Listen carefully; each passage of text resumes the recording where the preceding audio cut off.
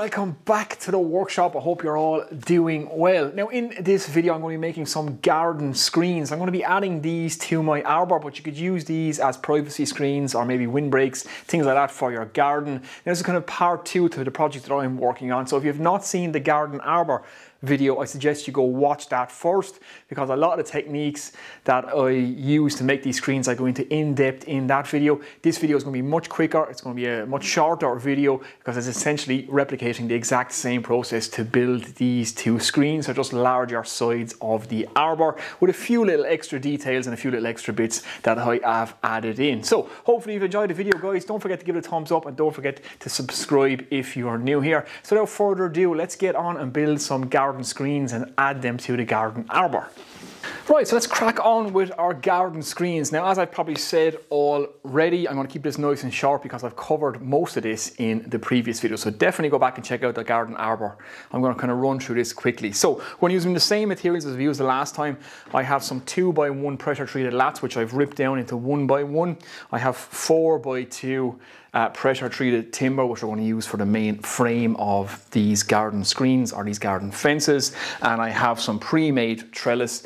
This time it is 900mm or 3 foot wide as opposed to 600mm or 2 foot wide. And that's exactly what we're going to use to make our components for this. Now, in the last video I told you that I was paying $10.99 for a 16 foot or 4.8 meter length of 4x2. This week I'm paying $13.90, so it's gone up €3 a length in 1 week. This is May 2022 and it's exactly 1 week after I made the Arbor. So one length of this has gone up by €3. That's nearly a 30% increase in 1 week. So there you go, timber is getting ridiculous. And yeah, so kind of grab it while you can, look around, get the best deal you can. If you get some previous stock, you might get it cheaper. If they get a new delivery in, it's probably going to be more expensive. So that's the way it is at the minute. Prices don't last more than a week. So anyway, let's get on, make our frames exactly the same way as we did for the Arbor. So let's do it. Okay, so just like the garden Arbor, I'm going to make these frames. I'm going to screw it together, put the trellis in the middle, keep it face down so it's flush with the outside. And it's just a case of screw these together. So cut your cross pieces the same width as your trellis and your uprights as long as you need them to be. The height of your fence plus whatever you want to leave in the ground. Nice and simple. I'm not going to belabor this because I covered it already. So I'm going to screw all this together and get the trellis fixed in place.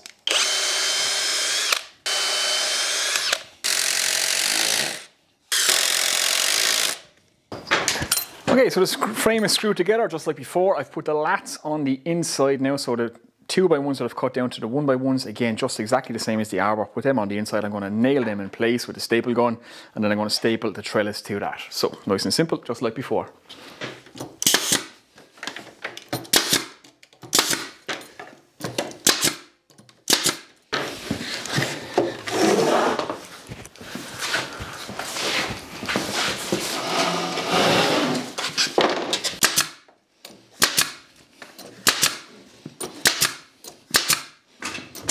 Okay guys, the only thing I'm doing different this time is adding some 45-degree blocks into the corner. Now they sit slightly proud, but this is to the back.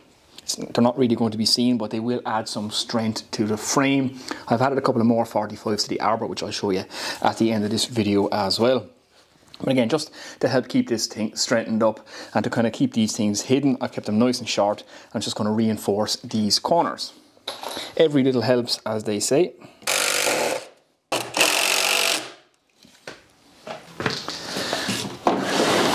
Okay guys, there's one garden screen all complete, ready to be set in the ground next to the Arbor. Now I want to add some decorative pieces to the top of this. I haven't decided exactly what I want to do, but I want to try and match what's on the Arbor. So we're going to try and do that. Now I have 2 more of these to make, so I get on and do that. And when they're done, we'll jump back in. Right guys, because I'm using pre-made trellis and I'm not making my own, I'm going to have to cut one of these down in order to get 2 of them side by side. So one of my actual screens are going to be slightly narrower in order to get 2 of them into one space. I have a predetermined space, and buying pre-made things, they don't exactly fit in. So I just got to do a little bit of doctoring on this. So just giving it, running along with the pull saw. I'm just going to take one section off this. Okay guys, all 3 screens are complete. They're now up in place. So just like before, I dug some holes. I treated the bottom of them with some creosote, just a bit of extra protection for legs going into the ground or timber going into the ground. You want to make sure if you're getting treatment that it is for in-ground contact. Some of the wood preservers are not for in-ground contact, but creosote is. It's basically the stuff they coat the telephone poles in before they stick them in the ground, or they soak them in that stuff. So that's what I've added to the base of them. Then I just put some K-post in again, and K-post is really handy.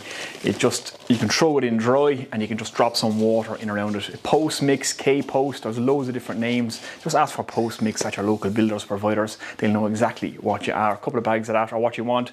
A couple of bags of that is all you need. So I've just screwed everything in place, screwed it to my shed, lined everything up, so it's good to go. But the tops of it look a little plain, so I'm not overly happy with how the top of the actual screens look. So I kind of want to replicate what I did with the top of the Arbor, just a kind of smaller version. So I think it's going to be worth the extra work if we do that. So let's crack on and do it. Okay, so the plan for the top of our screens to kind of replicate what we've done with the Arbor is just to put a 2x4 or 4x2 both sides to kind of replicate what we've done with the 6x2, and then we're going to cross it with some 4x2s. I think it's going to look nice, and again, it's just going to repeat the kind of pattern that we have on top of the Arbor, just be a smaller version. So I have a couple of these to cut and put a couple of curve cuts in the end of it, just like we did with the Arbor. So I'm going to crack on and do that. It's exactly the same as the Arbor video, so I won't bore you guys with that. And then when it comes to notching, we have to do 2 notches instead of 1. So I'll show you that. So I'll get on and cut these out now, and we'll jump back in when they're done. Okay guys, so just cut the 4x2s to length and put a couple of detailed cuts in them the exact same way as I did with the Arbor. Now I've just screwed one on both sides, and I think that's where I'm going to leave it. I've just put one on top of the garden screens, both sides. It frames them off nicely. I think that just finishes them nicely. I'm not going to put the cross pieces in the same way as I did with the Arbor. I think less is more. Let the Arbor be the center piece and they just frame it off nicely. When I saw the 2 pieces up, I said, that's enough. Don't do any more with that. Again, it just looks nice at the top of the screen, and again, it just frames it off. So that's exactly where I'm going to leave it. Okay guys, there we go, one garden arbor and some garden screens all completed. Now these are nice and handy to build. Again, it's just like building the garden arbor, and you could use these for privacy screens, you could use these for wind protection, something like that if you need that for your garden. I've just built it either side of my arbor because it rails off the end of the garden where I'm going to be growing all my vegetables. Haven't decided whether I'll paint them yet or not. I think I might leave them the clear colour, I'm not sure. But I have a good bit to go on this project. That's kind of part 2 done now. So I have a U-shaped raised bed to build there, an L-shaped raised bed to build on this side. I have a shed that I have to paint and clean up, so I have a good bit of cleaning up to do here. I have a gate to build over this side where my workshop is, so that has to be continued over there. But yeah, it kind of separates the garden into 2 halves now, so that's going to be where all the vegetables are grown, like I said, and this is kind of the other part of the garden, and it cleans up that end because it's going to be kind of messy in there where I'm growing all my vegetables. So there you go guys. Now, for all you guys who wanted to see how the vegetables are going, let me show you that now. Right, for all you guys wanting to know about my vegetables, here's how I am getting on. So this planter has been working absolutely fantastic. So I have my tomato plants here, they're really taken off. I have peppers here, I have coriander here, basil, lettuce, although my lettuce hasn't started off. I have some spring onions in here and just some salad potatoes here. So that's what I have in the planter with the hoop house or polytunnel on top.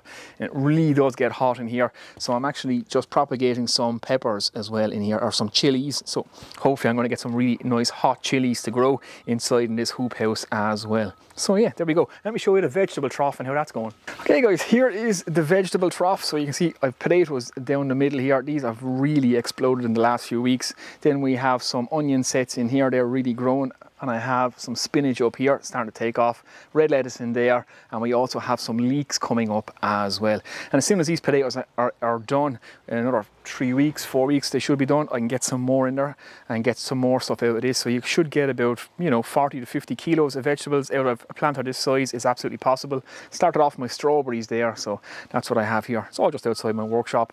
So yeah, there we go. For all you guys curious of how the vegetables are going, there you go.